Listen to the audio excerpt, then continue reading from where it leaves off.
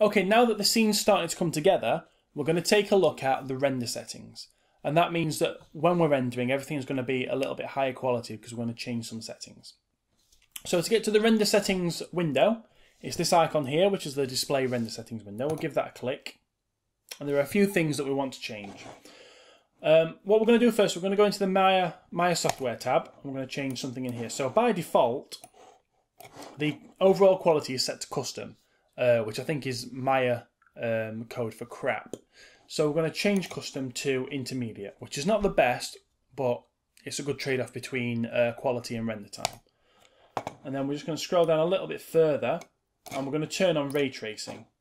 Ray tracing handles things like reflections, high-end shadows, where the light refracts, bounces, things like that. So it's really good to have that turned on. And that's the thing that in a second is going to make the projector look really sexy, because that's now going to start reflecting.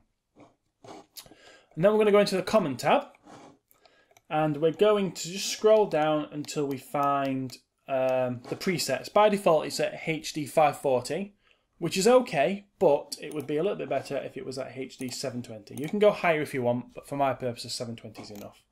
And then click on Close. Now, frame up a beautiful shot of your room.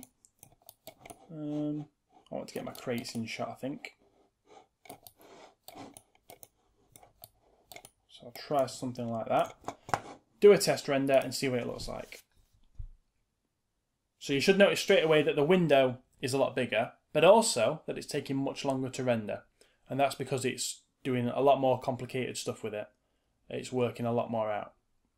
And straight away, you can see that the reflection on the projector is working. It's actually a little bit over the top. I think that's more to do with the placement of my light than the reflectivity being too high. But I could turn that down, or I could reposition the light. You can see everything's looking much nicer now as well. So I think what I will do is I'm just going to move this light. Oh, if I can select the light. So I want that light, and I'm just going to try and move it off center like that.